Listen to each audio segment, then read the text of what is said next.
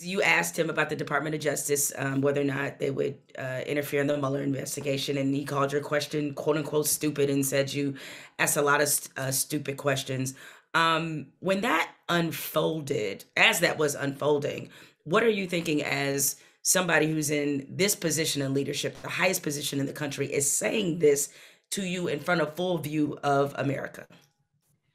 Well, I had been covering him for a while by that point. So I'm very familiar with the way that he goes off on people. And in fact, that very week, he had already gone off on April Ryan, on Jim Acosta, I think maybe also Yamiche Yeah, Alcindor, just like in that one yeah, week, yep, right? he did. And so I was really not surprised at all. I mean, I know I very much understand who former President Donald Trump is. I covered him for years. I've talked to him privately about I've talked to people privately about what he is like in private. And believe it or not, what he is like in private is actually worse than that.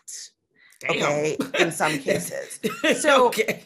it's not, from my perspective, I've never had I covered President Obama. He never spoke to me like that ever. He never spoke to anybody in public like that or any reporter like that. He would get annoyed with questions. There's no question about that. He was annoyed sometimes, but he didn't call people stupid or call their questions stupid.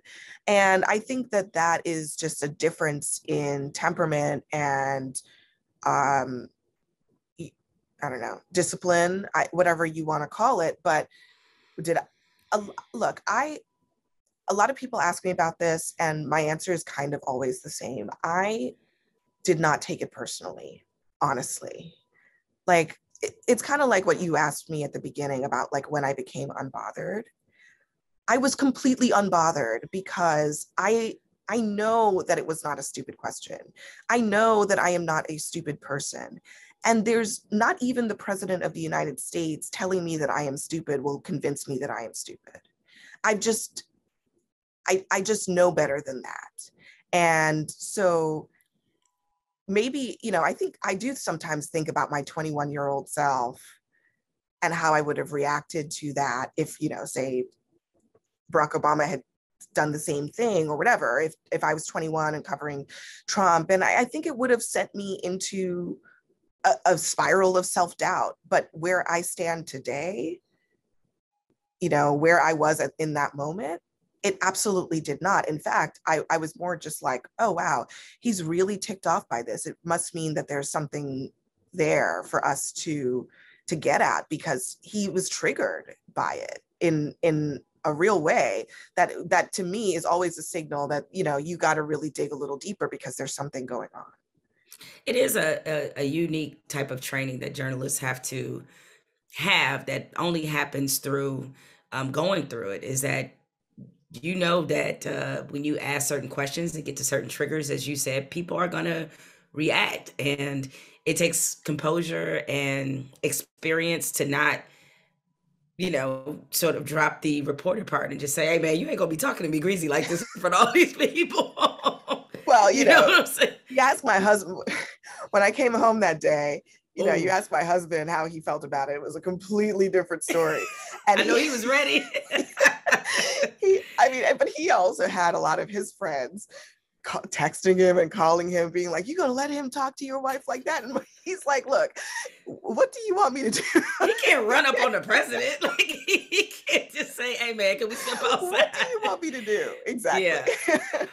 But I did find it something interesting that you said about Trump. In another interview you did, you said that Trump made a lot of reporters better reporters. What did you mean by that?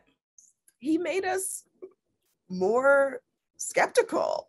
I mean, it used to be in Washington when I first started as a reporter, which really, it wasn't even that long ago, but it was what, 10 years ago.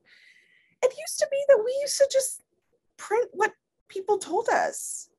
And we wouldn't even run it through the kind of like fact check filter in some ways.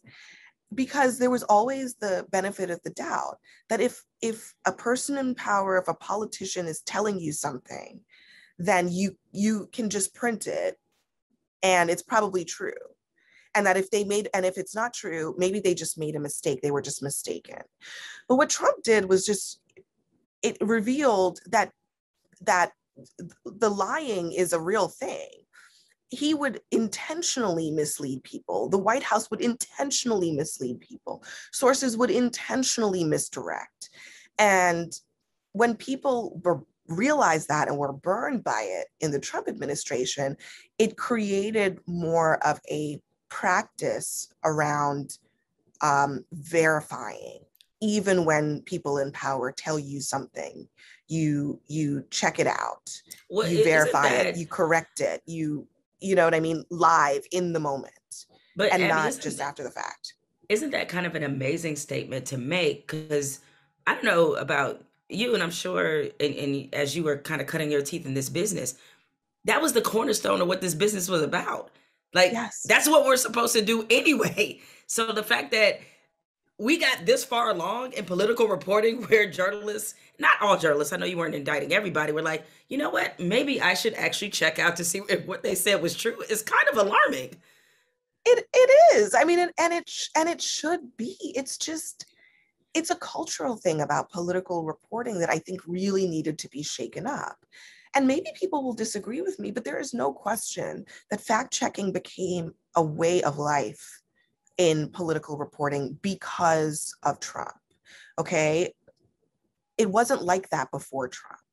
And maybe because it didn't need to be in the same way, because in many cases, people tried to be truthful when they spoke.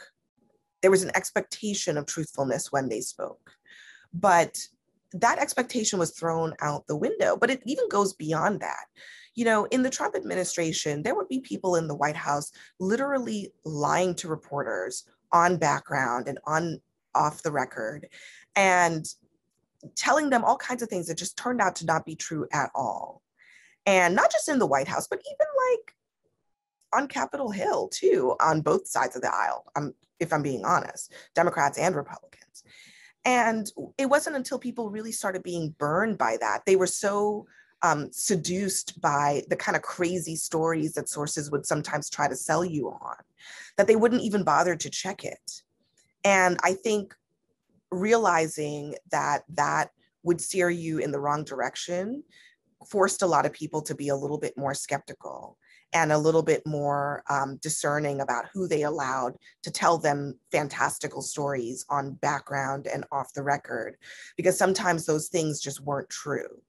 And they were part of this like palace intrigue. The Trump administration was notorious for people literally trying to undermine their colleagues by telling lies about them, telling crazy stories and that were lies about them to reporters that would then get printed.